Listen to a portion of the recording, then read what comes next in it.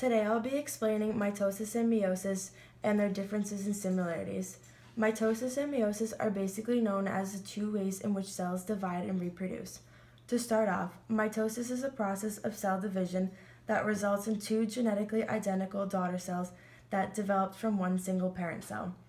Meiosis is the division of cells, such as a germ cell, that involves two fissions of the cell's nucleus that eventually gives rise to four gametes that are also known as sex cells. Each of the four new gametes will possess half the number of chromosomes as the parent cell. Mitosis has four main phases: prophase, metaphase, anaphase, and telophase. During prophase, the cell's nuclear membrane or envelope begins to break down.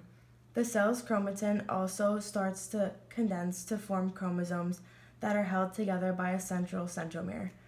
The centromeres will move away from the nucleus and form a spindle. In metaphase, the centromeres of the chromosomes help the chromosomes form a vertical line down the center of the cell that is known as the metaphase plate. During telophase and anaphase, the daughter chromosomes attach to their respective ends of the parent cell and the spindle dissolves and nuclear membranes form around the separated daughter chromosomes. The final stage is cytokinesis, which is not a part of the cell division process. Cytokinesis only marks the end of the cell cycle and is the process by which the daughter chromosomes separate into two unique cells. The two new cells are genetically identical to each other and their original parent cell. Meiosis has four main stages also. They are prophase, metaphase, anaphase, and telophase. During prophase, the nuclear membrane dissolves and chromosomes help form the chromatin. The centromeres of the chromosomes push apart and create a spindle. Homologous chromosomes pair up and exchange DNA in a process known as crossing over. The paired up chromosomes are called tetrads and they result in genetic diversity. Next, in metaphase, spindle fibers attach to chromosomes, the chromosome centromeres, and pull tetrads in a vertical line down the center of the cell. Next, during anaphase, the tetrads are pulled away from one another, making half the pairs of chromosomes go to one side of the cell and the other half go to the other side. Between the end of anaphase and beginning of telophase, cytokinesis begins, splitting the cell into two new daughter cells.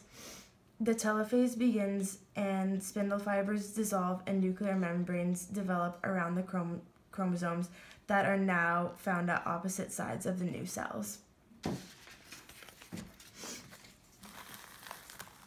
Major differences between mitosis and meiosis, beginning with mitosis, is it involves one cell division, results in two daughter cells. Daughter cells are genetically the same, takes place in all organisms except viruses, creates all body cells apart from the germ cells.